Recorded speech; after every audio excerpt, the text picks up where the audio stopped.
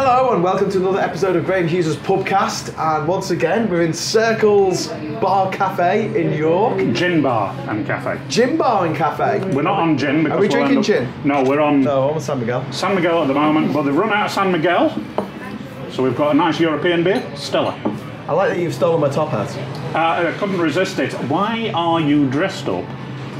Well, I'm dressed up like this because we're putting on a show in Manchester called The Sac de Resistance, and it's going to be on September the 29th, and it's a Sunday, and we're going to have a parade, we're going to have a March of the Clowns, because it's on the same day as the Conservative Party conference. So you've got a few thousand clowns there already, that's what you're saying. And then we're going to have a big event in the Castlefield Bowl called Euphoria, which is going to be a circus, cabaret, comedy and music extravaganza, and we're also going to have a big top that's going to be the Festival of Europe, and it's going to have food and drink and activities from all over the EU 27. So we're not going to mention the B word. No, we're not going to mention the B word. We're going to be focusing on everything that's been positive and a positive influence about membership of the greatest peace project of all time. Yes.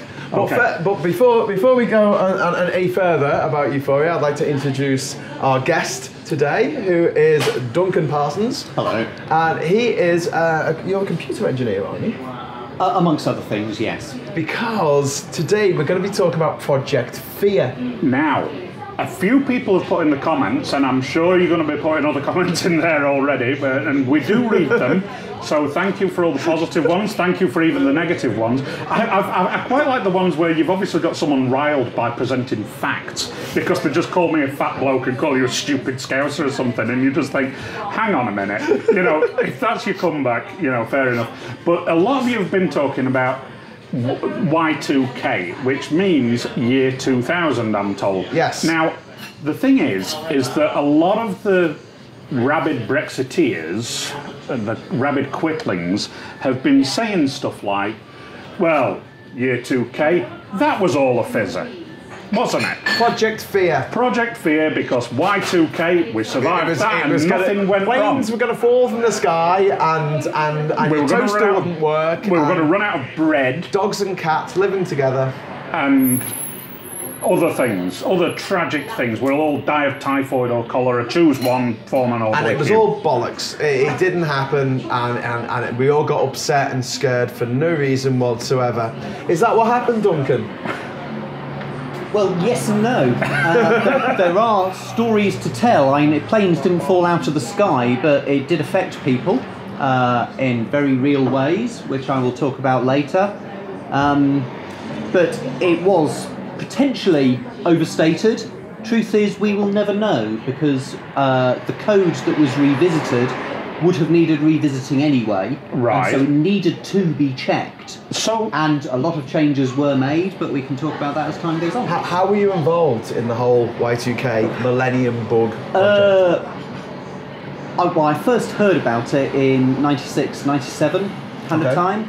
And that was the problem, wasn't it? Because computer code back in the day just had two numbers, 96, 97. But it needed to have 1996, 1997 in order for it to turn over and not go back to 00. I think it was Duncan who pointed out, it may have been someone else, but Duncan pointed out that the first time things started popping up about this was when the first of the 25-year mortgages were becoming computerised, and in 1976, all of a sudden, it was going to 01, and it's like, hang on, it's the wrong date or something. I don't know. I mean, it would go to 00 in January 1976. Yeah, he had entered a new mortgage application,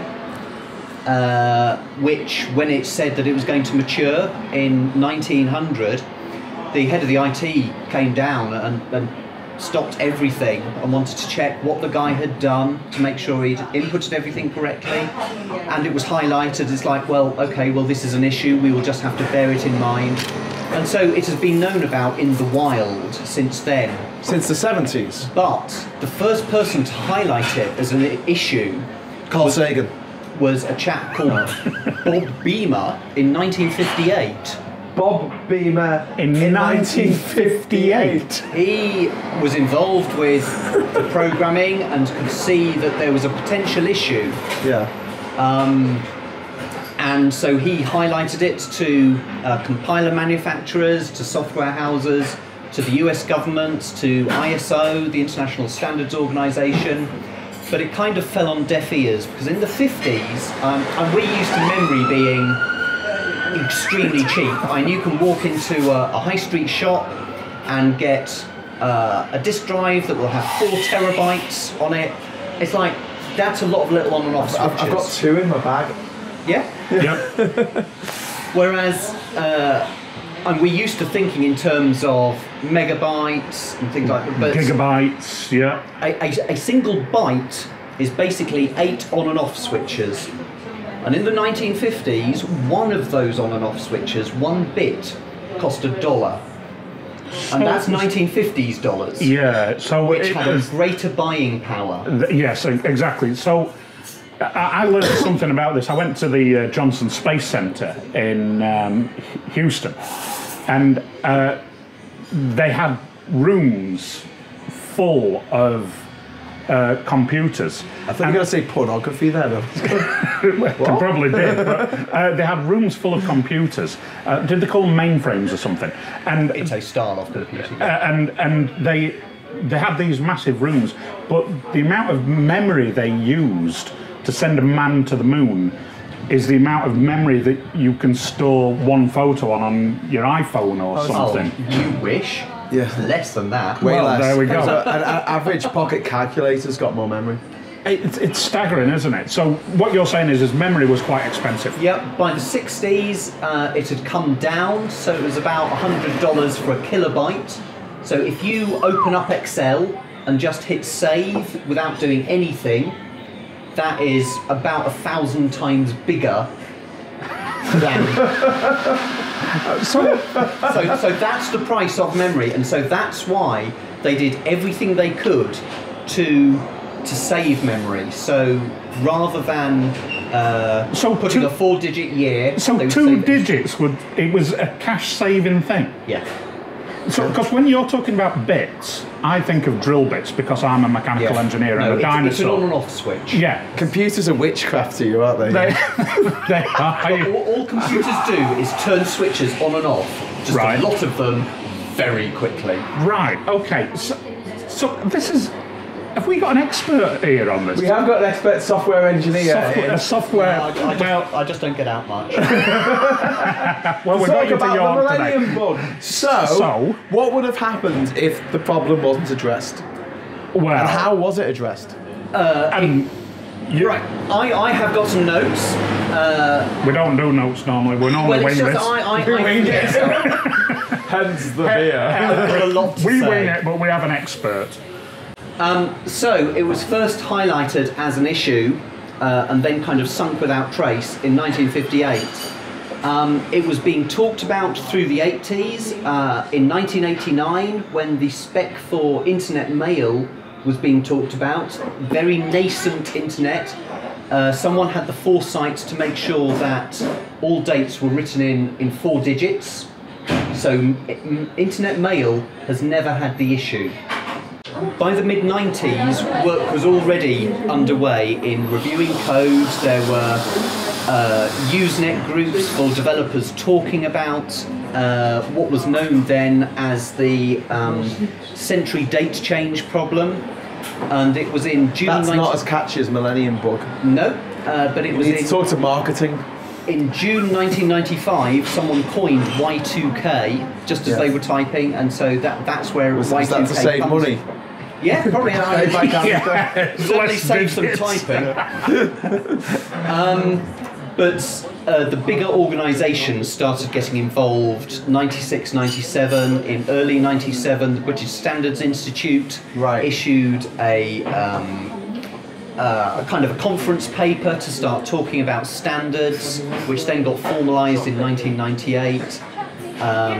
And various other kind of large institutions started putting things in place, but the developers were already on it. So that's what I'd like to sort of touch on, because in effect the wheels of government and the wheels of standards. I do a lot with British standards in my job, but a lot of those. It's funny because I have no standards. I have lots to choose from. But you have a lot of people saying, well, it was all pie in the sky. Big wheels of government and big wheels like standards organisations, they tend to roll a bit slower. But so what you're saying is for maybe 2 years, 4 years, maybe even longer, people were already developers and software engineers and like people who know this kind of stuff like you. They were looking at these issues with year 2000 way before the government caught up, way before it appeared on BBC Breakfast News. Yeah. So could it be said that there've been several years of planning? Yes.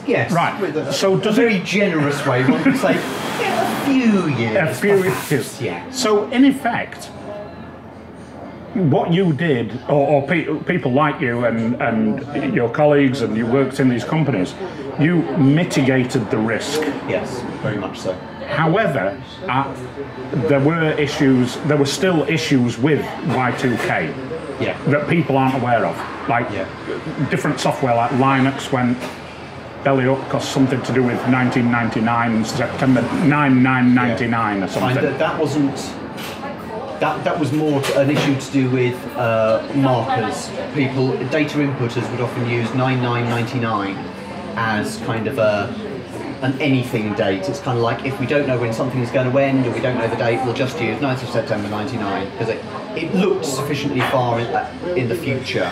But of course, then it came around, and that wasn't so much a programming bug as more just a formatting issue, but it was an issue for some companies, and whatever exception reports they may have run that month may have had some very strange results. So what would have happened if you and other software developers and programmers hadn't actually done something about it? Well, the first thing that comes up is to do with days of the week at a very basic level. 1st of January 1900 was, I wrote it down, where do we have it? Was a Monday. Yeah. Whereas the 1st of January 2000 was a Saturday. I bastard. So that, if you had, for instance, an automated facilities management in your building, where you had automated security and people with swipe cards, and they might be only, if they're just a general worker, only allowed in Monday to Friday. If they came to swipe on a particular day, they might not be allowed in because the software had worked out that actually it's a Tuesday or whatever. Than so in the weekend. So in effect, it could have affected like in engineering in a car plant, for example. Your order may say, have this equipment or have this component delivered on Monday, but the computer's saying it needs to come on schedule it for a different day. Yeah. So that could have brought just-in-time production to a halt. Would something else is going to bring just-in-time production to a halt? Brexit. Go on. Anyway. Would planes have fallen out of the sky? The onboard systems on an aeroplane, whilst they are time dependent, they're probably not calendar dependent in the same way. Right. And though messages they send may be time stamped, that's probably less of an issue. Where it would have caused more issues is at boarding gates. And baggage handling. Yeah, there's much. Kind of, someone turns up with a ticket saying, I'm going to fly on this day, but the computer may say, oh, actually, that was printed on a computer system that has been fixed. And so that's showing the right sorts of days. But on our machine, it hasn't been fixed. And so you're not actually on the passenger list because your date doesn't come up when we do a search on passengers for this flight on this day. So it wouldn't have been planes falling out of the sky, but it could have been people not being able to get on the plane because of date disruption. So what had to be done? I mean, was it a case of going into all this code for all these different companies and all these different things and basically saying, right, here's the date now, here's the new date? It was. Some of the code had been written in in the late 60s and early 70s, and so there were a lot of programmers who had been in their 20s and 30s back then, who would in the 90s be looking towards the end of their career. Suddenly they've got to go back and look at these languages that they haven't touched for 25 years. Because they form the basis of... Yeah, and they hadn't been touched because essentially they worked. And so the banks, to do a large change like that, it's going to cost them money. If there's a change coming that will increase their profits, so it's like the bank deregulation in the 80s and stuff like that, they're all for that kind of change because it alters their bottom line in a positive way. It's going to get them more money coming in. Whereas if they've got to pay a whole load of developers to essentially stand still, then that's just a cost to the business that they don't want to have. And so it was left too late, and so you have these COBOL programmers and C programmers coming back revisiting 30-year-old code, and so, you know, for them it's a nest egg just before retirement. So contractor rates for those types of programmers skyrocketed, it doubled, tripled over the years. So they're desperate for that code to be rewritten. So all this planning went in, right? Yeah. Into computers, and this wasn't just done overnight. This took years. And how many people in this country, the United Kingdom, how many people were doing this? Have you got any idea? I mean, a stab in the dark across I don't know. thousands. Yeah, it probably wasn't. It was just Duncan as major. It probably wasn't a 5-figure sum, but it would have been a 4-figure sum. In the States, it would have been much bigger because there were far more software. Well, obviously you've got. But over here, there would have been companies like Sage, divisions of Honeywell and Microsoft that were over here. So there were firms that had code to review. And it would be from mainframes and supercomputers. I don't know if the term Cray 2 means anything, you know, so you had big supercomputers, they would have needed looking at. All the IBMs, the Honeywells, the DEC mainframes would have needed looking at. The mini computers down to the humble Windows 3 PC, which was still being run in the late 90s. Handheld devices, there was the fashion for PDAs, you may remember the Pathfinder sign organizer. You sent me a video clip of that. I sent you a video. I'll send it through to you. Is there any way we can get that? Yeah, like, I'll put it on my channel. I'll put it on the channel. You know. The thing is, when I put your LBC stuff on the channel, I can't monetize that. So I can't get me 87 pence a day. Because it's copyright. I thought it was 87 pence a year. Oh no, it's 87 pence a year. Well, there is a chap who has an unpatched Cyan organizer. Yeah. And he took a short video of the Millennium issue in action. So he set the date to 10 seconds before midnight in the end of 1999, and you watch it roll over to Monday, the 1st of January 1900. And it goes, I haven't been invented yet, and pops out of existence. But what I would say is that people say, oh yeah, the planes didn't fall out of the sky and everything was fine. But the truth is, in the large part it was because of the work that was done, but there were cases where it wasn't. Ooh, tell us about that. If you lived in Reading, for instance, in the early 2000s, I'm very sorry about that, but there was... They've got a good festival. Yes. Although you can go to Leeds for that But not festival. in January. January to March 2000, there was an issue with printing of tickets that would put a date of 00 JNR 00 because it just didn't know what to do. For the Reading Festival? Not for the Reading Festival, just as I say, keep up. But anyway, there were tickets that were printed that wouldn't work with the automated gating system. And so that caused trains? And on the train, so people going onto the train or coming off the train put their ticket in, and the gates wouldn't open, so they had to have a manual override. So it caused disruption in people movement. So that's a simple thing. In Japan, it was recorded that an alarm went off in a nuclear power plant that was put down to a Y2K. Well, you don't want alarms in nuclear power plants, that's pretty bad. Unless you're Russian, then you just ignore them. Watch Chernobyl, it's really good. In America, there were some lottery machines that failed, but the most striking one that comes to mind happened in Sheffield, where 154 pregnant ladies were erroneously sent the wrong results from Down syndrome tests. Blimey. Where people were put into high-risk groups where they weren't in high-risk groups, or they were put in low-risk groups When but they they were weren't. in- And it was all to do Yeah. with the calculation of their age, and it was put down to a verifiable Y2K bug that was in the system that hadn't been patched. And as a result of that, there were 4 children born who had Down syndrome, which was unexpected. They'd been put in the low-risk category. Right. But even if they had truly been low risk, that's still a determination of probability, and that could have been what was going to happen anyway. And I'm sure those children have been a massive blessing to those families. Oh, of course, yeah. I mean, nobody... But on the other side, there were 2 ladies who decided to terminate their pregnancy Based on those based results. on having been given erroneously information. Now, you may think 154 women out of all the things that could have gone wrong, it's like, well, that's a drop in the ocean. But truth is, you try telling that to 154, it's like they wouldn't fit in this room that we're in. Yeah. But every one of those is a human being. It's Yeah. a story. If you tell them that Y2K was a non-issue, they'd have a different story to tell. Yeah. Can you tell us what you actually did? Me personally, I had various databases that I had written for.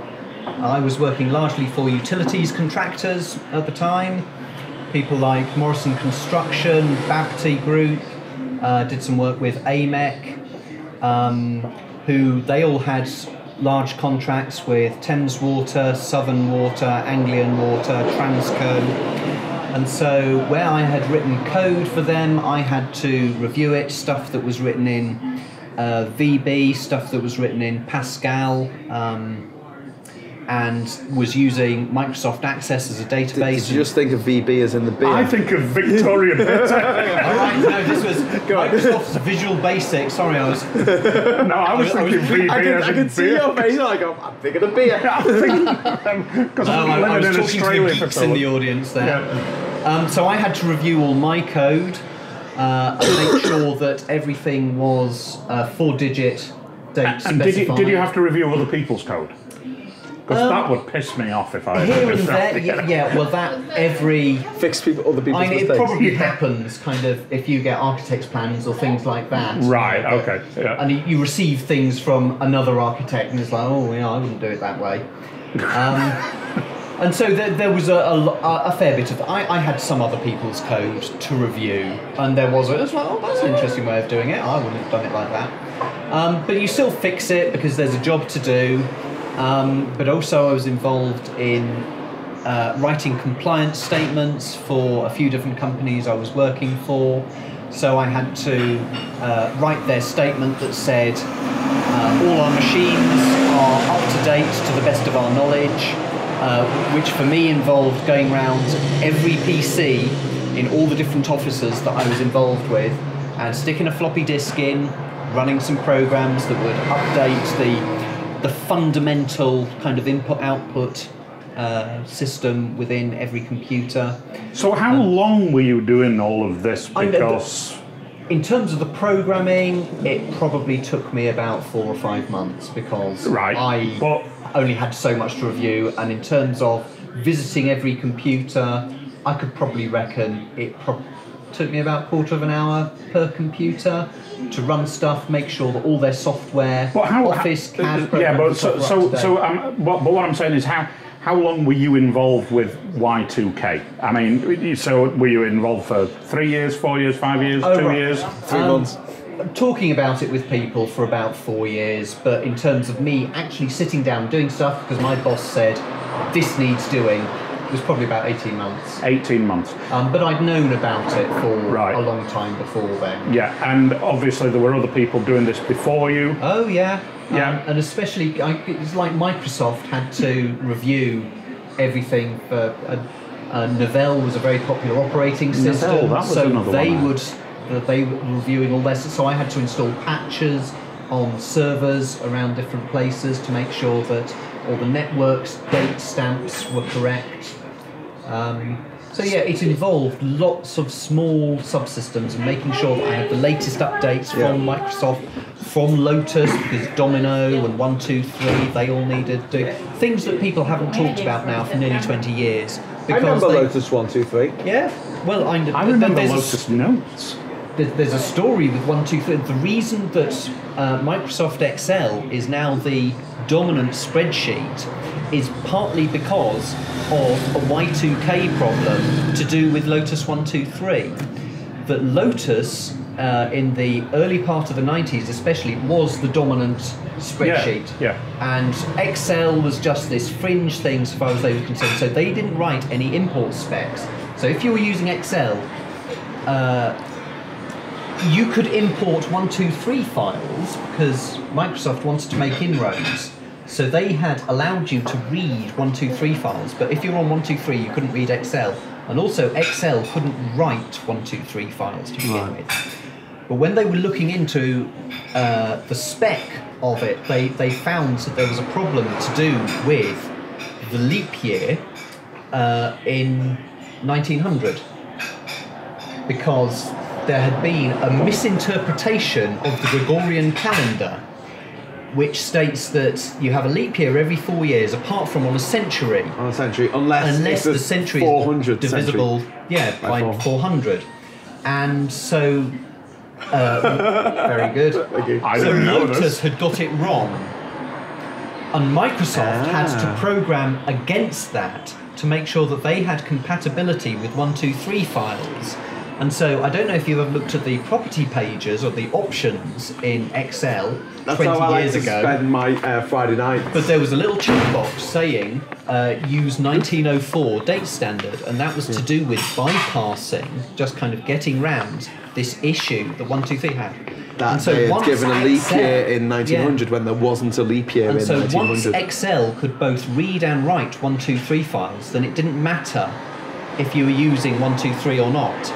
So everyone's then switched to Excel because it was cheaper, had better features and things. But before that, they held off because 123 is what everyone else used. But when it didn't matter whether you used 123 or not, that's where Excel became dominant, and that's how we use Microsoft Office Such for everything. a tiny thing. And it largely comes down to a Y2K issue. You know, we were talking about a stone in a pebble, A pebble a in the lake, pond, in the mill pond. and the ripples. Yeah. That's a tiny little thing. Brexit, compared to that, is a fucking meteorite. Yeah, it is, isn't No, it? it's the I mean, it's just asteroid gonna that killed wipe the out. dinosaurs. You said we weren't going to swear in this one. Well, the kids have left. There were young people in the pub, so I was trying to mitigate my... But it is, isn't it? It's this Brexit, the no deal Brexit in particular, isn't just the pebble in the pond. It is a meteor wiping out the pond and the town that the pond is in. Yeah, because it's there's Vesuvius, so isn't much. it? It is. There's so that much is complexity. A great word to say. So to Vesuvius. say that, you know, we look at one little bit of programming where they got something a little bit wrong, i.e. 1900 being put down as a leap year when it actually wasn't a leap year.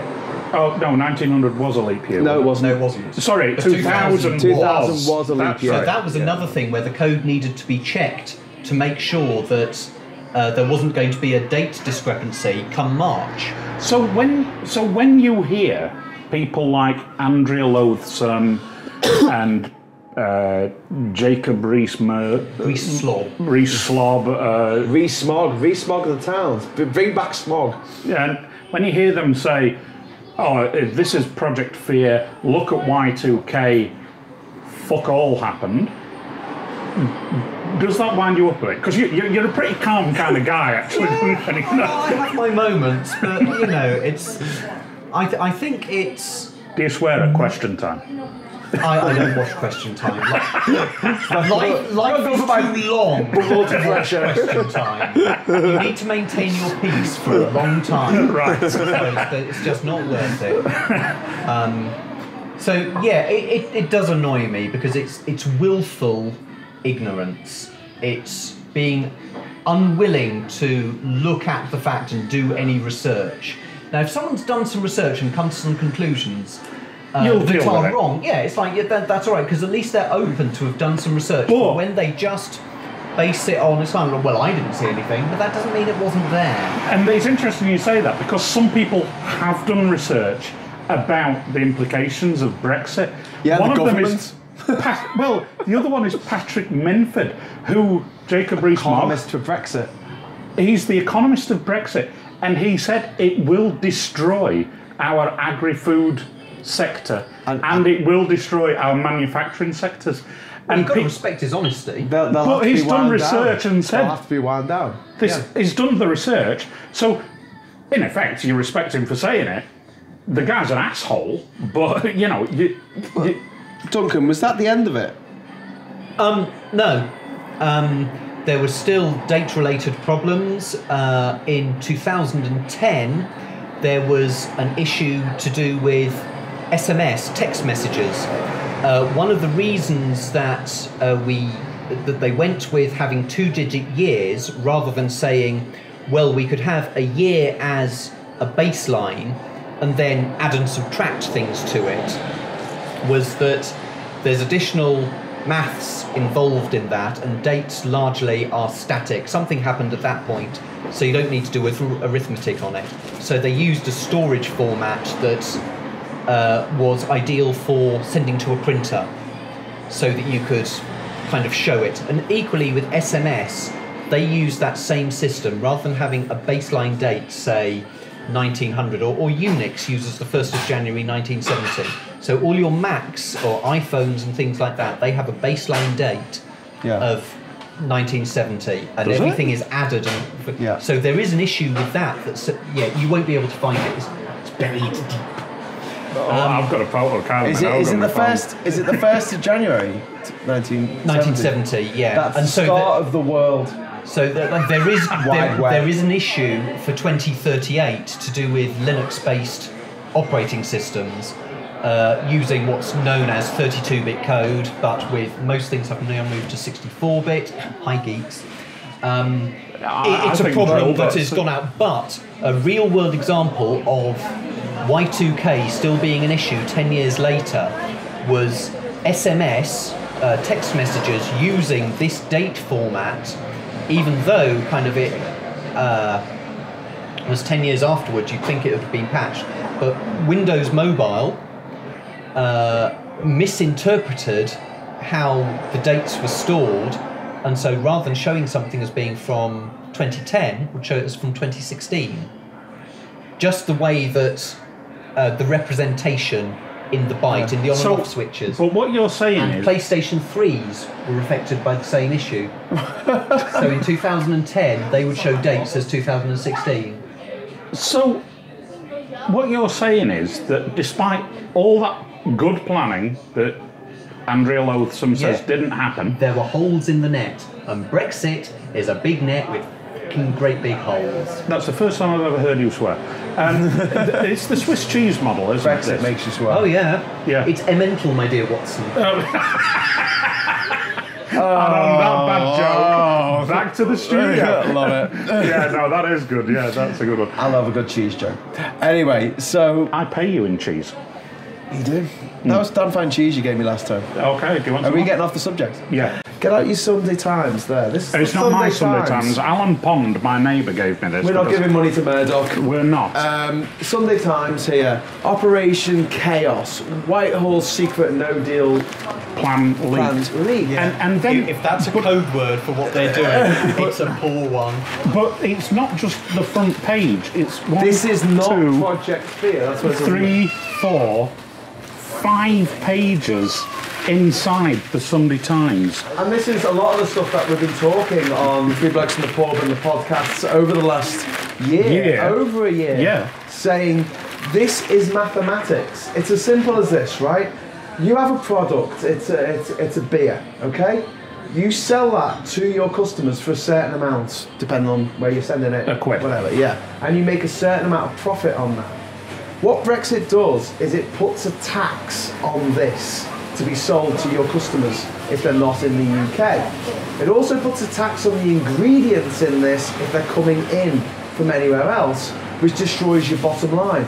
That's just mathematics. It's not Project Fear. Fact. It's just a fact. It's just that's the way businesses work. They have to make a profit. Suddenly, you're paying an extra 20% for your materials, for your ingredients. Your customers are paying an extra 20%. There's other places to get beer. We're not the only place in the world that makes beer. Not that this is a British beer, this is Stella, but you know. Well, it's the same principle, but we have comments, Duncan. I don't actually. This is British. It's just it's a Belgian marketed beer, isn't it? Yeah. But we have comments sections on our YouTube videos, and some of them are not too complimentary. They're always quite entertaining. But someone was asking me. They were saying, "Well, why would the EU put tax on what they want to sell to us?" You've got the wrong end of the stick. With all due respect, if I want to sell my beer to him, he gives me £1, I give him the beer. Hey. He then wants to sell it to you, but under WTO rules, he has to apply a tariff. And that tariff goes to the government. Country. If he's exporting his beer, he's the UK and I'm in the EU. If he's exporting his beer to me, I have to put a tariff on it. It's not on who's selling, it's on who's buying. Yep. And that's why we have trade deals. And to make it zero. To make it zero. And to get these trade deals can take, say Canada plus, 2 years minimum. We've not even started, we've rolled over a few. But the EU-Japan trade deal took 10 years to negotiate, I think. Yeah. And this isn't happening. So when they're talking about no deal and preparations for no deal, and they're saying, well, Y2K, and we've touched on this because it really annoys me when people say, oh, Y2K, it never happened. It did. I mean, Duncan worked on it with a lot of his colleagues and people in his game, whatever it is, and he... the witchcraft that is computers. The witchcraft. He worked on the witchcraft, got his crystal ball out and did stuff. You know, fill your boots. But thousands did it, and it cost an astronomical sum. So when you get worldwide. Well, but also in the UK. The difference with Brexit is that we're actually applying this to ourselves. So we're spending all this money, billions. Yeah. And it's not a fault, it's a feature. Yep. And we've got 10 weeks. That's all. We've got 10 weeks to prepare. What is it, 73 days from today? Well, we've agreed to roll over our trade deal with Papua New Guinea and the Faroe Islands. There's a lot of money there. But it comes down to hard mathematics, and it's like just voting against the sun coming up. Yeah. It's King Canute sitting on the beach commanding the tide. Yeah, that's a bad example, historically speaking. Why? Because he was showing how he couldn't command the tide? No, because it's apocryphal. Okay, yeah. Well, but then, you know, don't invite a pedant. This is why we know. This is why we don't normally have experts. The internet. Come pedants, come on, hey. There is some good news. On the 19th of February, I have it here. Michael Gove said tariffs would be put in place to protect UK farmers. Okay. This was after Jacob Rees-Mogg, who wears a hat like this, said, we'll just drop tariffs. And now Michael Gove, what's his job title? Henchman? He was environment and farming. Yeah, but what's his job title now? Henchman. Henchman. Yeah, but he is now saying all of this stuff in here is Project Fear. All the stuff in yeah. all the stuff in. Oh yeah, Nigella. Yeah. All the stuff that was leaked in a report that was commissioned by the government for the government. And they say it's old news. It came out on the 1st of August. That report was issued on the 1st of August. Do you reckon this is like one of those things where you're making a film and halfway through you realise it's absolutely terrible? You're making a turkey and you think, I know, we'll throw more money at it, that'll make it better. Sort of like Lake Placid. I think that started off as a serious film. No, Monster Trucks. That's my new favourite film. Monster Trucks, a 2017 film with Rob Lowe about monsters that live in trucks. and that had more money invested in it Than the British car industry. has had all year. All year. The entire British car industry. £90 million versus this year. A film you've never heard of. I've heard of it. It was on Netflix last week. You see, that's the film Graham was talking about. It's had more money invested in it. I didn't know how to get into it. I just saw it on my Netflix thing, but I don't know how to get into it. But how do you fight mathematics? I mean, there's this idea that, oh, well, economists get it wrong. And the CBI wanted us to join the euro. How wrong they were as the pound tanks against the euro. And they say, well, economics, it's like voodoo. You can't predict. You can't predict. I think, didn't the government... People were saying, well, there's going to be a recession the moment we vote to leave the EU. The recession didn't happen because an expert, we've got one here, but in a different game, an expert in financial circles injected billions of pounds in capital into the UK economy in something called quantitative easing.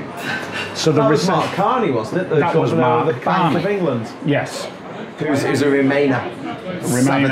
Saboteur. Yeah, how dare you keep our economy on an even keel. Well, when it comes to the economy and how business works, even if things stay exactly the same, so you have the same number of customers and they can get your product in exactly the same way, there's no hold-ups at the ports or anything like that, all that doesn't happen, right? You've still got that flow. Even if that was the case, WTO taxes kicking in will destroy your bottom line. All of this stuff is so interwoven. That's what amazes me. That people saying, oh, no deal won't affect this business. It actually could, because a lot of our refining capacity has gone, so the fuel to power the tractors and trucks that the potato farmers use, a lot of that is brought in. We do refine fuels here, but we also import pre-refined. We import refined goods as well. We import more fuel than we export. Yeah, but it's refined already. But we also import crude oil, and we also import more food than we export. Yes, and we import about 30% of our food. No, 50%. I thought it was 30, but I'll take my. And 87% of our fresh fruit and veg comes from the EU. Yeah, and that changes through the year as well, because obviously in winter months we're having to get more from Southern Europe. Because there's the worrying thing that kind of with the no deal preparation, that some people say, oh yeah, well we can grow our own food because we did that during the Second World War, and it's like, well, if you just take that, everything else aside, in the 40s we had more green spaces that could be turned over for arable use.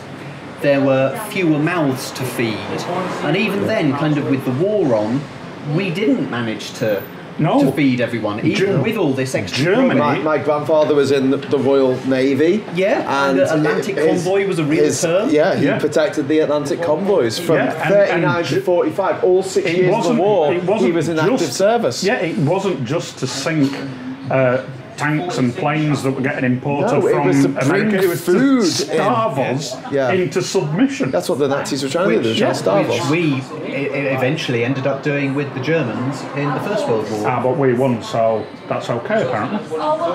Yeah, nobody won the German war. It's going to be that's like the tagline of Brexit the movie, isn't it? Yeah. We won, get over it. So it's okay. Yeah. So the whole idea of we can grow our food is like, we have brownfield sites that you're not going to turn those into arable land and stuff. No. The old green fields we've built houses and offices on. But like I say, even if there was just a 1% chance that your grandchildren would go to bed hungry in the 5th biggest economy in the world as a result of what we're doing, that's not a risk that I would take. No. Sorry for being all conservative. I want my family to be better off than me. Do you know, my grandfather was killed in the war, and my father has never had any animosity towards Germany. because my grandfather was killed in North Africa. But how does he feel about North Africans? He doesn't feel anything. My father he's an old. He was in the Merchant Navy for years. He had crews from different. He's been all over the world. He had crews from everywhere. Never felt any animosity about it. But my father, we talked about this in another video, in the earlier video, about being a self-made man. My father was a self-made man. His mum died when she got the telegram. So he was adopted by his aunt, and he met Sorry, what? His mum died when she got the telegram saying that Grandad had been killed on the 6th of May 1943. Private Dennis Lee is commemorated at Medjez El Bab, and my grandmother died very quickly, like the day after she got the telegram. It's literally dying of a broken heart. Died of a broken heart. My dad and his sister were then raised by someone we used to call Grandma Ward, which was his aunt. And she, so she'd got her own kids. She did the best she could. So when people say, "Oh, self-made man" and all that, my father was. He did. He worked hard at school. He got an apprenticeship in the Merchant Navy with Shell. He became an engineering officer with Shell tankers. And he is a lifelong Tory voter, a lifelong Daily Mail reader, and he is now voting Liberal Democrat and wants to leave the UK because he says we're screwing it up for young people. And he's pointing at us saying young people. The guy's 83 and probably a bit senile.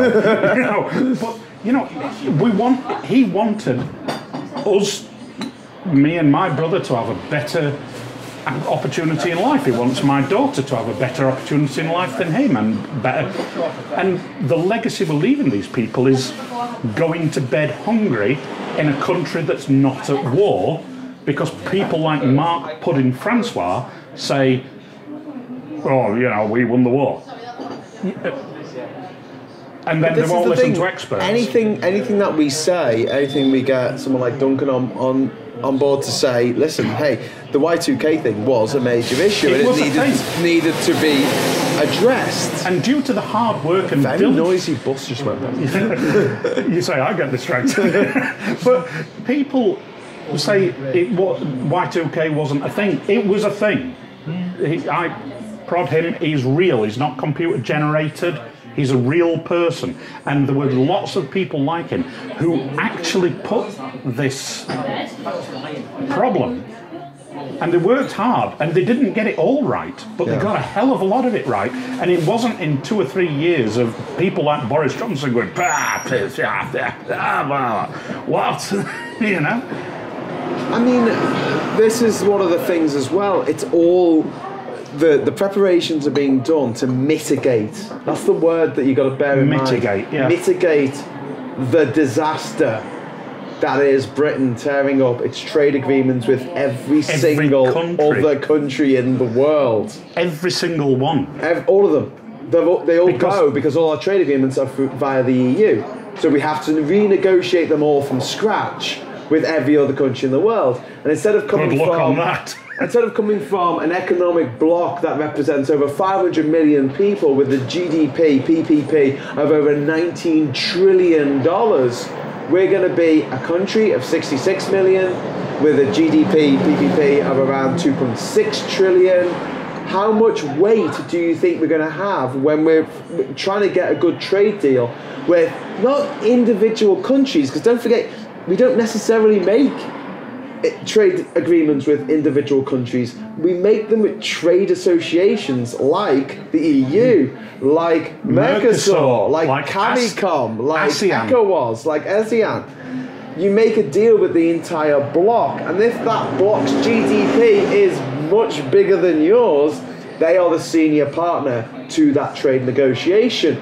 They get to say the rules a lot more, and it becomes very quickly a tyrannical power agreement, right? It's a bit like, imagine if you're a 20-something budding travel filmmaker and the BBC asked you to make a TV series for them featuring you that you get to film. You'll think, oh my word, that sounds incredible. And it's going to be broadcast in India and in China and in Australia and New Zealand. Over 2.5 billion people are going to see this show. What do you say to that? Do you say, oh, well, you know, you're going to have to pay me a bit more? You say yes. Yeah, I'll do it. You say yes, I'll do it. But the people working for the BBC don't understand how tyrannical that relationship is. Yeah. Because you have really no choice. You're like, this is the course that I want to take in my life. I will literally do this for no money. Yeah. Not that I know anyone that happened to. Anyway, moving swiftly on. So, Project Fear, when it's compared to Y2K, we know that is bullshit because there was a lot of preparation and money put into Y2K planning and making sure that didn't happen, mitigating the problems. Now, Brexit is a massive problem. It's a massive headache for everybody. Everybody, in every walk of life in this country. If you're a child, if you're a pensioner, if you own a business, if you're a politician, if you're not a politician, if you don't care about politics, if you just want to continue living your normal life, it's a problem that has to be solved by people who are going to have to spend a lot of time and a lot of money invested in solving the problem that doesn't need to happen. And the truth is, they could have done the work if they wanted to. Yeah, because but there was the referendum in 1975, so potentially there's 40 years, and then, I don't know if you remember, in the late 80s... we were on the ball in 1992. I was drunk. So you mentioned 1992. There was I remember in 1988 there were adverts on television about the borders opening in 1992, and there was the Enterprise Initiative. I don't know if you remember the advert with the whoosh like that. So that was all linked together with preparing for the open borders and the freedom of movement. And so 1992 came, and if you start that as saying, okay, well, we're Maastricht signed and things like that, if we're going to start from there and people still wanted to leave the EU, they can then look at what's the legislation we have to look at, how can we plan for this, if we're going to leave, we're going to need to look at borders. They could have done the work. Leaving the EU could have been planned in the same way that Y2K was planned, but they chose not to. And I think that's the thing that annoys me, because it's like, political decision, it's like, fashion's... It's annoying that it's come to this, but they could have planned, and the fact that it has been, again, willful ignorance, it's like, that is not a way to run a country. That is not a way to run a banana republic. Present yourself. Absolutely. Never mind the fifth biggest economy in the world. You know, this guy's pretty good. I mean, I think you should sack me and have him in more of the I really wouldn't. But the thing is, I mean, people go on about the referendum, and I was talking to one of my elderly relatives who's very much pro-Brexit as opposed to my father who's very much against Brexit.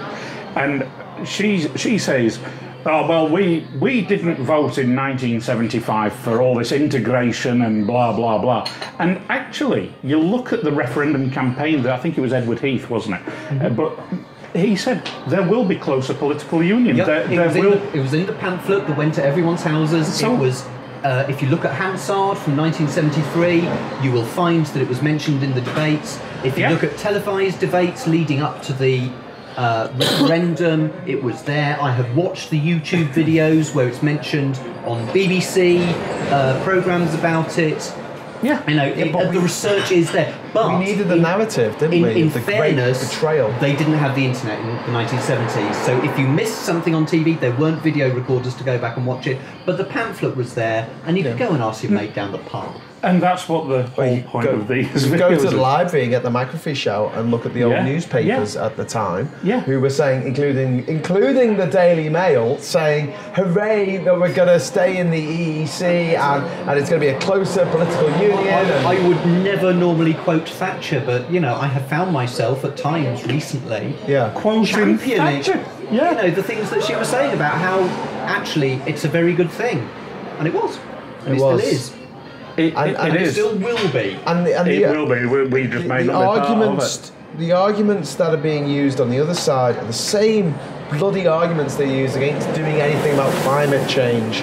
You know, they're presented with all these facts, all this carefully researched facts from people who have dedicated their lives to actually going out to the Arctic and drilling the oil for cause, actually dedicated their life to putting up weather balloons, dedicated their life to travelling around the world on a boat with a thermometer in the water to monitor this stuff.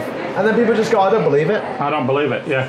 NASA, the very people who put man on the moon, are lying to us. Worse than that, the Royal Society. The Royal Society, founded by Edmund Halley and Robert Hooke, and these amazing scientists like Isaac Newton. And you turn around, the Royal Society just lying to us. They're making it up. Do you know who I believe? The Sun. Yeah, the Sun, Rupert Murdoch's arsewipe of a rag. But isn't this a thing in the left and the right, a denial of reality? It is. It is. The denial of the facts that are given in front of you. I choose not to believe that fact. The arrogance of that pisses me off. So we've got all these people in government who are saying that they know more than the man who runs Jaguar Land Rover. Jaguar Land Rover is owned by Tata, who also own a steelworks in Port Talbot. Right? And you've got the government, you've got MPs who are career politicians saying he's wrong. Yeah, and they know more than the governor of the Bank of England. They know more than the guy who used to run Sainsbury's. You've got a man here who was involved with Y2K, which was actually a thing that needed to be sorted. And Andrea Loathsome is saying, or whoever is saying, well, planes never fell out of the sky. Yeah. Listen, we're going to have to wrap up. All I want to say is Project Fear. Do you know what Project Fear is?